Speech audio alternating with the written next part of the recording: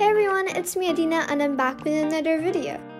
Today, I will be taking you along with me to the ice cream lab and reviewing their ice creams.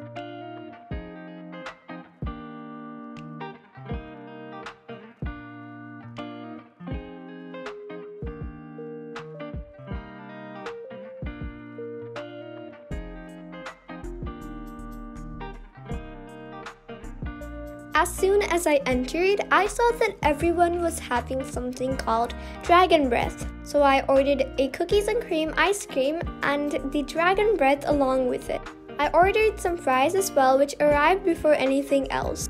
The fries were pretty good, however they were a bit salty. My dragon breath was about to arrive and I saw the people making it. If you haven't seen dragon breath in the internet already, it is a frozen dessert made from cereals which are dipped in liquid nitrogen. I've seen people try it before, but it's my first time trying it. Here's a slow-mo version.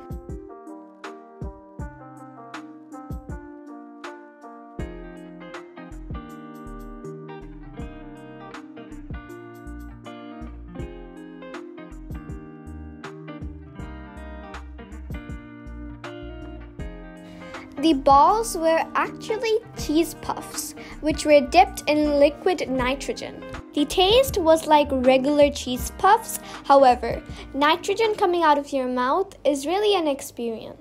This is definitely something to try for once, however, I won't get it again because the taste isn't really something to wow about. Then I had this cookies and cream ice cream, which was really good. It had a unique consistency, and I also dipped some fries in the ones that had sprinkles on them. Overall, I think it was a great and fun experience. And thank you for watching. See you later. Bye!